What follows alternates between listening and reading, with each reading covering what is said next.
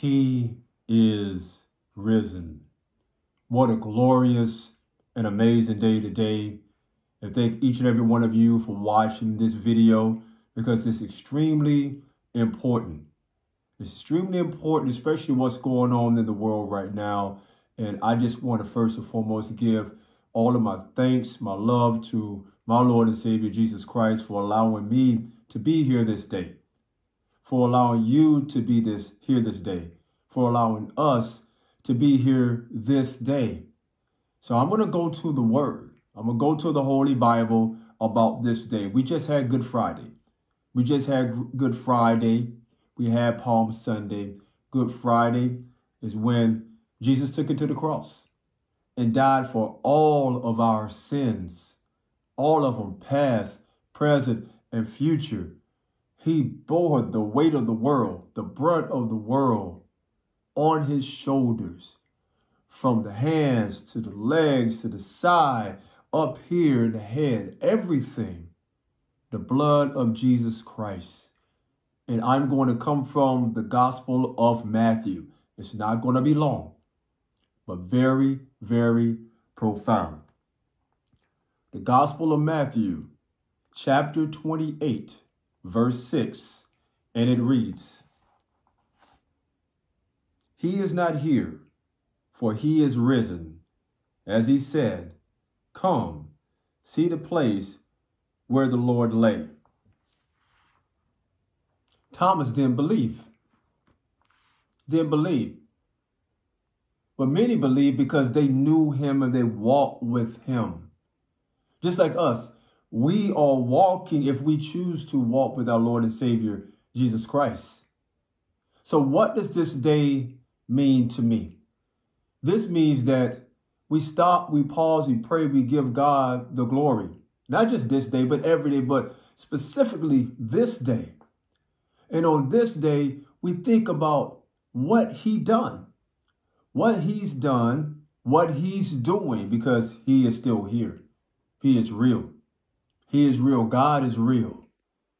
And when you believe in him, knowing that he died on the cross and rose from the grave and rose from the dead, he defeated death on the third day. You love him. You give him, you praise him, you honor him, Lord of Lords, Kings of Kings. We will all have everlasting life. It seems like an easy thing to do, but it's not. There's only one in this world, one that's ever been perfect, always and forever will be. None of us will never be perfect. None of us will ever be Jesus Christ, but we can be Christ-like. We are all disciples if we choose to. He walked with the 12, but we can pick up the gospel, Matthew. We can pick it up on one verse. We say that and we believe he is risen. This is just not a meme. This is just not an image. This is not that. This is not a picture. No, this is real. And it's the belief. Anybody can say that. But will we believe that? And we're facing a world right now where there's a lot of pagan things that are happening.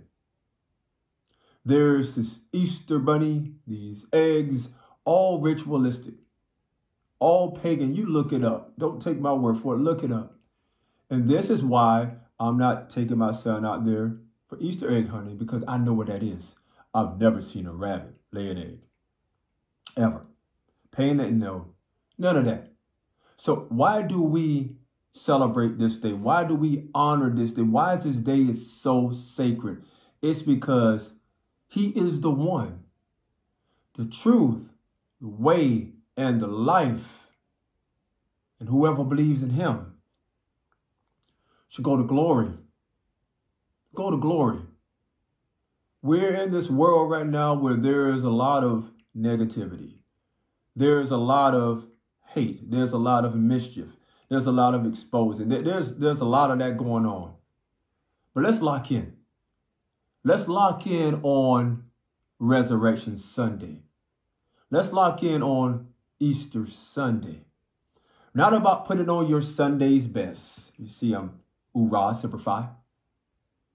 It's not about that. We should always bring our best, but not to be about us. Not to be about us, but be in remembrance of our Lord and Savior Jesus Christ. He says, be in remembrance of me. So when we go through our day, when we go through our Resurrection Sunday, our Easter Sunday, or our day-to-day, every day, stop, pause, pray, give thanks. Because God could have wiped out all of us. Just like that. It's a blessing to be here. It's an honor to be here. And the ultimate in anyone who's Christ-like and a believer is to bring more to Jesus Christ. To be obedient to the word. To hold ourselves accountable to the word. Are you holding yourself accountable to the word? Are you surrounding yourself with more believers? Or are you surrounding yourself with evil doers? Are you buying into the evil? Or are you buying into the good? Are you on team Satan? Or are you on team Jesus? There's a fence. The Bible says, don't be lukewarm. I'll spew you out of my mouth. But you have this side of the fence. You have this side of the fence. On this side, you have Team Lucifer. And demonic spirits. There's a lot of things that's out there that's demonic right now. But on this side, you have Team Jesus. Look what I'm doing. For narrow is the gate.